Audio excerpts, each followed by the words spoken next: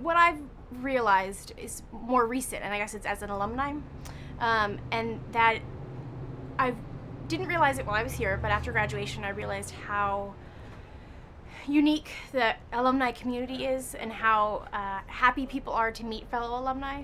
And it actually, recently I was at the courthouse in downtown Austin, Texas. I'm in law school, and I was just dropping some stuff off, and I had my brown tote. I had my files in my brown tote.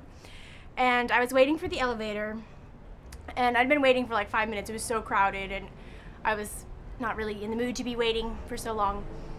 And so finally the elevator comes, and this guy inside is like, "Oh, are you going up?" And I said, "Oh, no, I'm going down."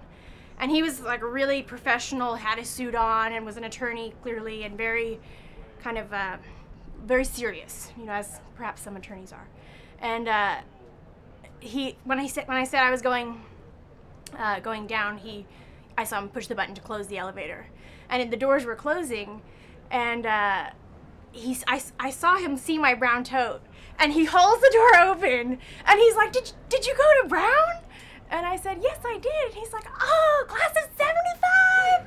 And he was so excited to see me that I got in the elevator, and even though we were going opposite directions, I rode with him just for a moment. And he graduated, 30 years before I did, but he was so excited to see me, so excited to talk to me for, 2.5 minutes during our elevator ride. And that was something that I really, as a student, I had no idea about how excited alumni are to see each other. There's a camaraderie and just an affection, and I think it just speaks to the uniqueness of Brown, because I don't know a lot of other colleges that have that sort of excitement when alumni see each other.